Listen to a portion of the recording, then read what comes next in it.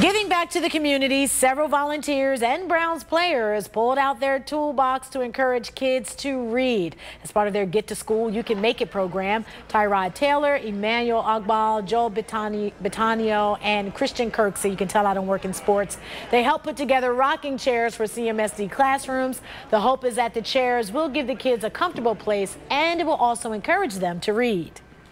It's really cool that at the end of the day, there's going to be something tangible that's going to reach children in the school district that we normally wouldn't be able to see or meet, but we know that we're having an impact. And let's keep talking about the Browns because the head coach, Hue Jackson, finally kept his word after the Browns finished winless last season. We know it was dismal. Let's not even talk about the numbers. Well, he kept his promise. He ran into Lake Erie this afternoon, and he said it was cold.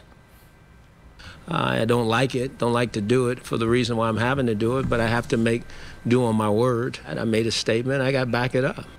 And back it up he did.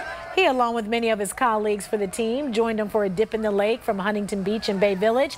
And of course, he did it when the temps were perfect for it. It wasn't in the dead of winter, but he says he is considering this a preseason cleansing. The page is turned, and as you can see, it's not just me, it's our organization. They are the reason why I do what I do, and our players, and our fans. And I know our fans, like I said, have been very disappointed. I get it, but that page is closed.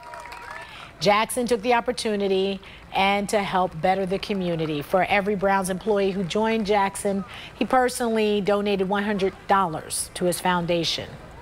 The Hue Jackson Foundation works to combat human trafficking across Northeast Ohio. Actually, it was just a really good thing to do. Who knows? He may do it every year, whether we're winless or not. Seems like just a great unifying thing. Everybody came out together.